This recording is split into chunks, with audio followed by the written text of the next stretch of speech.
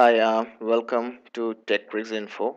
Today we'll be learning about how to join a pipe, high density pipe. So what you are seeing on the screen is a high density pipe which is having almost like a diameter of 30 to 40 centimeters.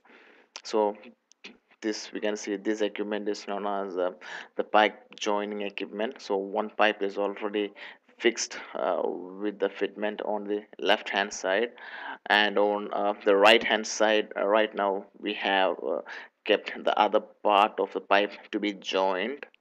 So you can see now we are actually clamping the right hand side pipe towards the pipe joining equipment with the help of bolts. So right now we are fastening the bolts so that both the pipe are well aligned correctly. So this is how the pipes are aligned, and the equipment in between you can see is actually a disc which rotates, which keep both the sides of the pipe which need to be joined in an even shape. So you can see that disc and the motor, which is this disc is driven with the help of a chain, and the motor which actually makes both the pipe uh, in a same smooth face so that we can do the joining work. Now we can actually watch that disc is actually rotating over there in the center, which is engaged with both the pipes, so which removes the extra material from the face of both the pipe, which makes the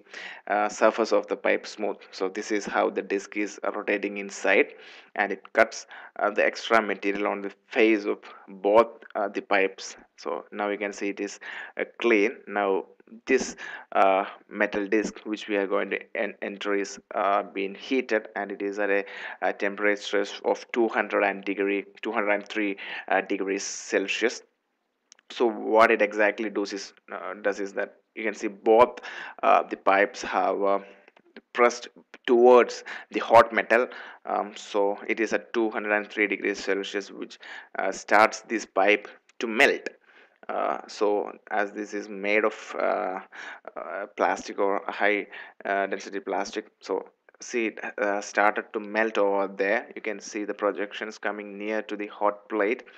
So what it does is that actually when these pipe melt to a particular level, this metal disc is being removed, and with the help of the hydraulic ram on the bottom and top, these pipes are pressed towards each other, which creates a fusion welding or fusion joint.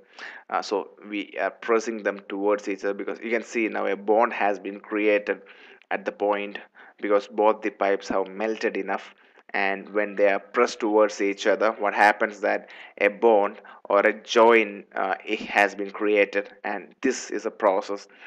This pipe is a single piece, or this pipe is been welded towards each other, and the pipe joint has been made. So this is how a joint pipe actually looks like. You can see now the angles have been also created as per the requirement of the bend that is needed. So this is how to create a pipe joint. Thanks for watching this video.